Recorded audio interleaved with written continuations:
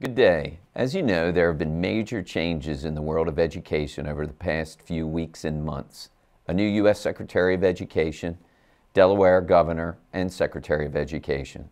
The inevitable hit state education funding will take in light of the projected $350 million state budget deficit, not to mention Delaware's plan to meet the new ESSA requirements.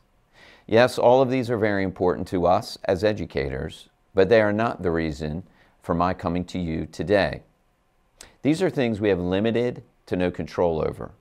Without question, all of them will have varying degrees of influence on us that will require some type of action on our part in both the short and long term.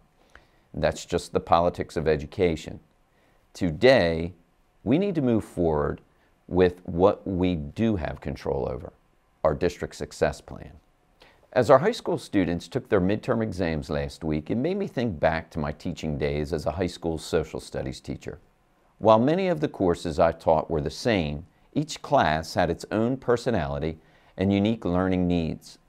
The success of my students for the final two marking periods laid squarely in my ability to differentiate their learning experiences and my ability to capitalize on the relationships that I had worked so hard on building with them during the first semester.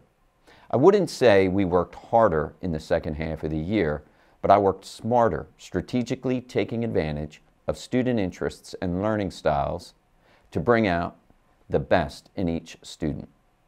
Obviously, quite a bit of time has passed since my days in the classroom, and the learning needs of today's students are different than those of more than 15 years ago.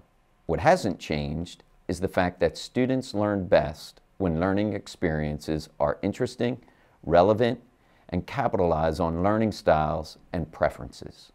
In my Welcome Back video last August, I mentioned that I needed your assistance in helping to define what the modern learning environment should look like, how to not only meet the learning needs of today's 21st century student, but to provide our students with a distinct advantage or edge, the Brandywine Edge, as a direct result of our programming.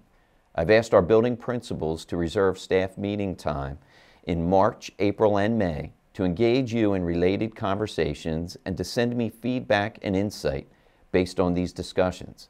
I look forward to receiving your feedback. In closing, I would again like to thank you for your commitment and dedication given to our students during the first half of the school year. And I want to thank you in advance for the outstanding customer service and professionalism in meeting the needs of students in the months ahead.